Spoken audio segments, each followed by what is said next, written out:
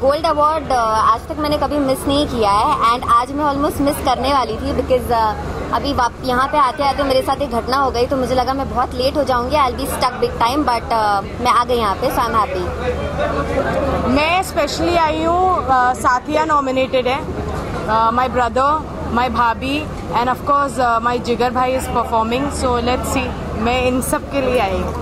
नहीं, मैं performance, I am not doing a performance but I am here to cheer my friend दिगंगना, वो performance कर रही है, सो I am looking forward to her performance. मैंने कोई तैयारी नहीं की है खास, I have just done a hair बन and I have just Warne a nice sari, that's all, I am ready.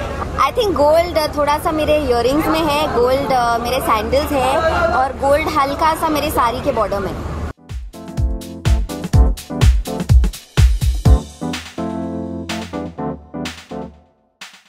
Golden memory ये है कि मेरी ख्वाहिश थी कि मैं एक एक्ट्रेस बनूं, तो ये मेरी गोल्डन मेमोरी है कि मेरी ख्वाहिश जो है वो रियलिटी में कन्वर्ट की।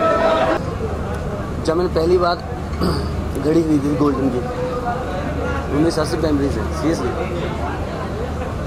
गोल्डन मेमोरी इसमें ये इसकी मेमोरीज ये देखो, ये जो लड़ियाँ लगाई ना इसे गोल्डन की, घर पे पॉलिश की हुई है इसने।